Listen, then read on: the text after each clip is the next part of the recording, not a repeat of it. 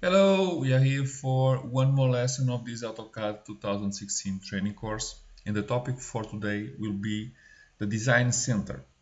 So, as you start to build a library of drawings, you'll find that you reuse many components of existing drawing files. Most of the time, you'll probably be introducing similar types of drawings with some variations. And the topic of the reuse is your day-to-day basis of work.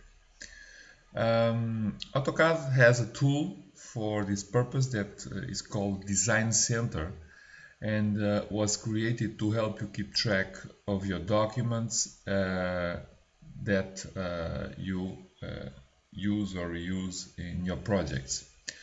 You can think of this design center as a kind of super Windows file explorer if the image is correct.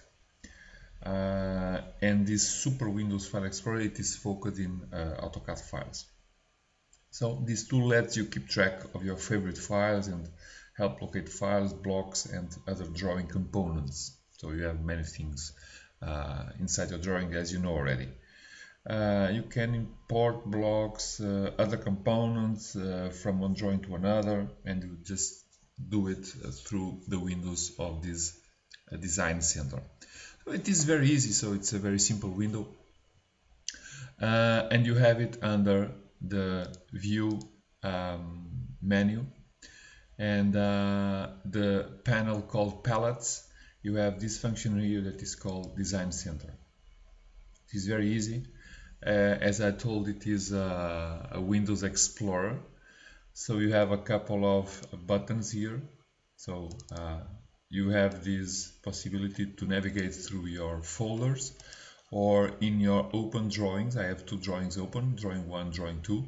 So when you go to one of these groups, so you see what is inside and you can copy things from one drawing to another. So and this is used for the several kinds of items you may have here.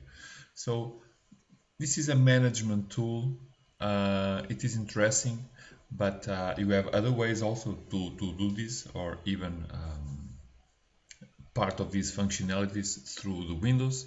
But in terms of the focus in AutoCAD, this is a nice tool. But basically, again, it's a Windows Explorer functionality, even that is focused in AutoCAD files only.